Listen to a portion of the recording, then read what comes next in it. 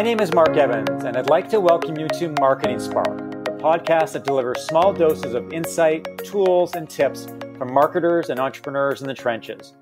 By small doses, it's conversations that are 15 minutes or less. On today's show, I'm talking with Lindsay Tjepkema, the CEO and founder with Casted, which bills itself as the first platform built around branded podcasts. Lindsay has more than 15 years of experience in B2B marketing, so I'm looking forward to her insight about podcasting and the digital marketing landscape. Welcome to Marketing Spark, Lindsay. Thank you so much for having me. I'm very happy to be here. Well, let me put you on the spot to start this interview. In a recent press release, you said that Casted is revolutionizing the traditional content marketing strategy. What do you mean by that?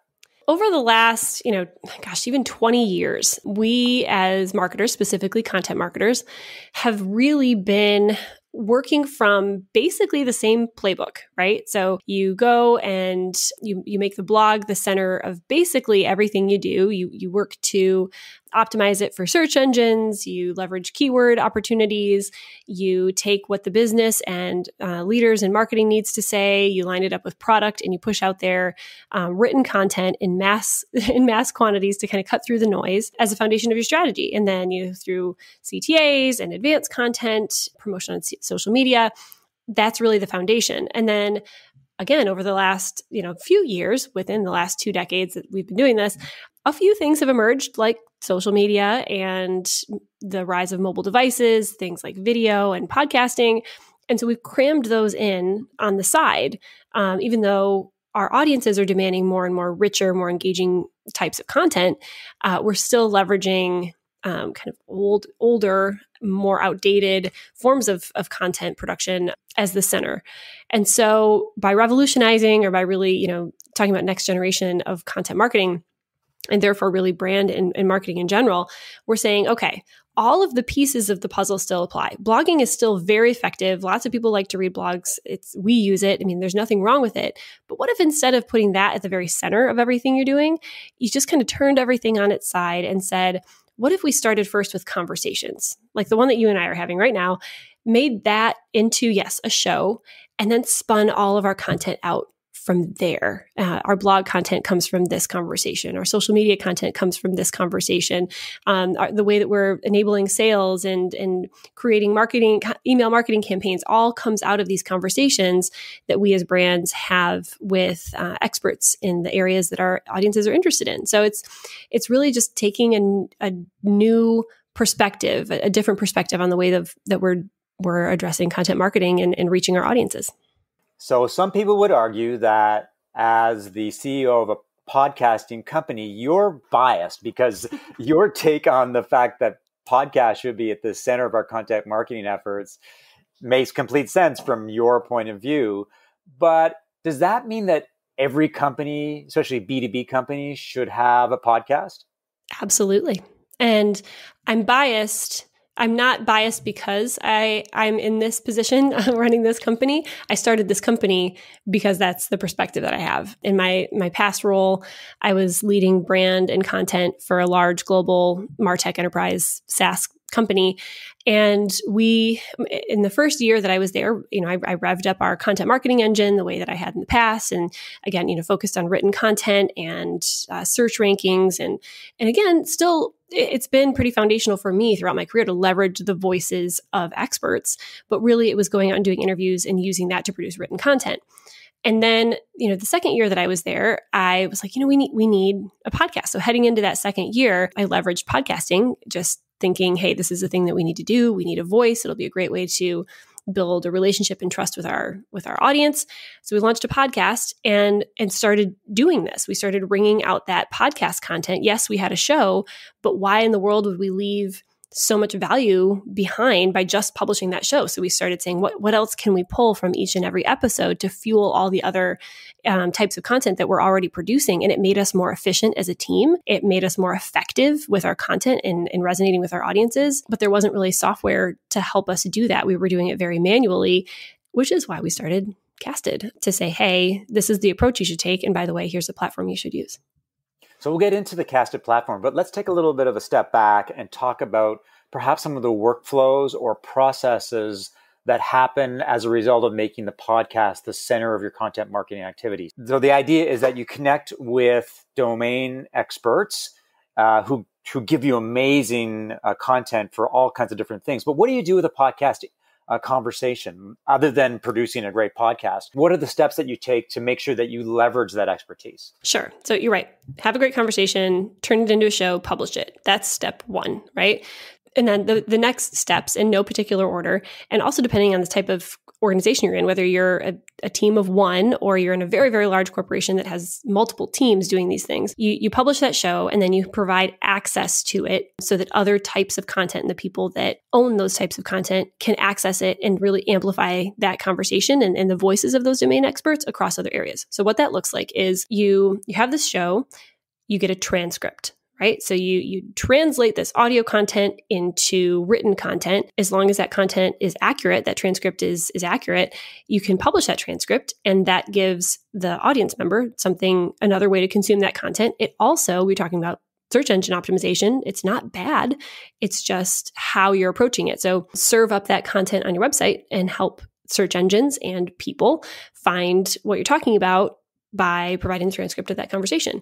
Then once you have a transcript, how can you pull parts, like literally pull parts of that transcript and dig deeper into them and expound on them and create blog content? So again, leverage that blog, but how can you use it in this new way by harnessing the voices of experts to be amplified through that written content? Social media content. So how could you pull clips? How could you pull actual audio clips from this conversation, break it down into smaller little bite sizes and publish them on social media with audiograms, give people something to be excited about that they can find on social media, and hopefully come in and listen to more. Embedding. So take a piece of that show and embed it on your website or in an email so that people can find and dig into that content in those areas. And then also, how can you provide your sales team with clips of that content that will resonate with the customers and prospects that they're talking with in ways that they can easily share those clips? So again, you can kind of see how turning it on all of its sides to say, what are all of the different channels that we're already using and how can we use this content by breaking it apart and amplifying it across those different areas?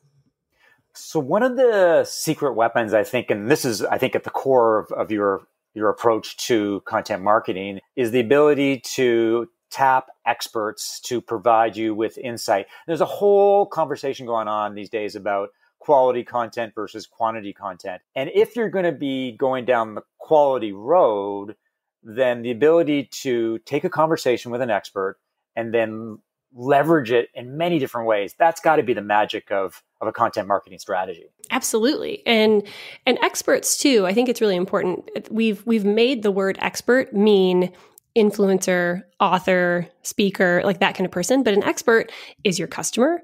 An expert is, people in the product or engineering team of your company. They're your salespeople. It all depends on who your audience is and what they're hungry for, what they're excited about, what will engage them.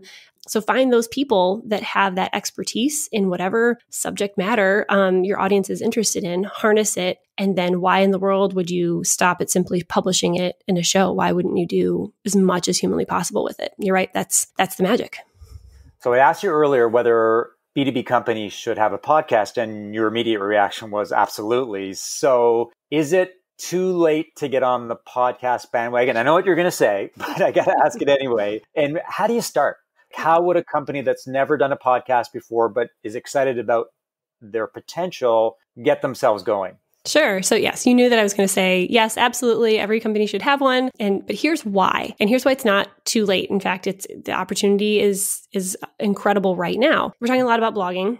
There are over 600 million blogs today. 600 million. Yet all of us as companies use them, as we should. Our audiences expect us to have them. But what about podcasts? It feels like podcasts are all over the place. But you compare 600 million blogs with the fact that we just crested 1 million podcasts. That's it. That's it, right? I mean, if I just told you that number alone and it was like, oh, there's 1 million podcasts, how in the world am I going to cut through the noise? Well, we're all blogging and we're looking at ways to provide better and better and better blog content to cut through the noise of 600 million competing blogs when truly, there's 1 million podcasts, and it all comes back to Who's it for? Why are you doing it? How can you resonate with the people that you're trying to get excited as members of your audience? And so that's yes, you should. That's why you should, how you should. The question that I always tell everyone that asks me this question is to ask yourself, who is it for and why are you doing it? If you're going to create a show, make sure that anyone as a marketer knows that the first step is to identify your audience as clearly, as succinctly, as narrowly as possible, so you know exactly who you're talking to, and then understand why you're doing it. Why are you as a brand doing it? What purpose does it have? And then from there, you can really start to work backwards to say, okay, what's going to be most interesting? What does the format look like? Who should host? What kind of show should it be? How many episodes should we do in a season? How often should we produce it? There is no one size fits all approach. So really, really seek to understand what works best for you and what's going to resonate best with your audience, and address it like any other type of content. Try it. Give it a fair shot. Give it a long shot before you try to make any drastic changes. Just get rolling on it. Seek to serve your audience. That's great advice. So let's talk about the story of Casted. How did you go from being a digital marketer to being a SaaS CEO in the eye of the podcast hurricane? And what have you learned along the way? As I mentioned before, I was leading brand and content for a global company. When I was there, I started a podcast and quickly saw the opportunity that I just was talking about, the opportunity that existed for our brand to better connect with our audiences in a more human-to-human way. So we launched it. I saw the power of it. I saw the opportunity that existed because there was no software that existed to serve our team and myself as a marketing leader in leveraging this rich content in the way that I've been talking about through our conversation. It was really, anyone who's doing a podcast knows, it's really a sea of one-off tools and point solutions, some of which aren't even made for podcasting. We use them for them. So I said, what if there was a platform that allowed us to leverage these conversations that we're having and work together as a marketing team and also with our agency to, yes, produce great shows, but also use that content in a lot of other ways to provide access to that content to each other as a team and to other people within the company, and then to see what it's doing for our brand. And so I left that role. I partnered up with High Alpha Venture Studios here in Indianapolis and got started. And that was in April of 2019. And here we are almost a year and a half later with this platform that's just, it's finally what marketers need to actually leverage podcasts as the center of their brand strategy. So is it fair to say that Casted is a one-stop shop for companies that want to record, produce, distribute podcasts, and then leverage these conversations into social media, blog posts, and other kinds of marketing? Yeah. So the platform itself says, okay, go create your show. And then when you upload it into Casted, everything else happens from there. And then we do have services on top of that to say, if you even need us to go a step further and work with you on the production of that show, we can do that and help with wringing out that content in the platform as well. One final question. So Casted raised about just over $2 million in seed capital early this year. What was that journey like? And what's the reaction out there to fast-growing podcast companies? It was, in hindsight, it was incredible. And anytime you're in something like that, especially for the first time, it's a lot. But I think as a marketer going through, raising around, you have a lot of experience on your side in presenting and being kind of the representative of the brand and the face of a company. So it was a lot of fun. It was a lot of work. Excited to do it again soon. What did you learn along the way? What did I learn? Oh man, learned that there is a ton of opportunity in podcasting. There are the questions that we got along the way were either, oh my gosh, why didn't this exist yet? All the way through, tell us what you think the future of content marketing and podcasting looks like for brands. And there's a lot of excitement around it for good reason. The opportunity is huge for brands to leverage conversations as a way to build stronger, more meaningful relationships with their audiences. That's great, Lindsay. I really appreciate your insight. I'm with you. I'm firmly on the podcast bandwagon since I launched Marketing Spark a couple months ago. I just am amazed by the potential of podcasts and your ability to connect with really smart people. Thank you so much for having me. It's fun to be on this side of the mic. Well, thanks for listening to another episode of Marketing Spark. If you enjoyed the conversation, leave a review and subscribe via iTunes or your favorite podcast app. If you like what you heard, please rate it. For show notes of today's conversation and information about Lindsay, visit marketingspark.co/blog. If you have questions, feedback, would like to suggest a guest, or would like to learn more how I help B2B companies as a fractional CMO, consultant, and advisor, send an email to mark@marketingspark.co. Talk to you next time.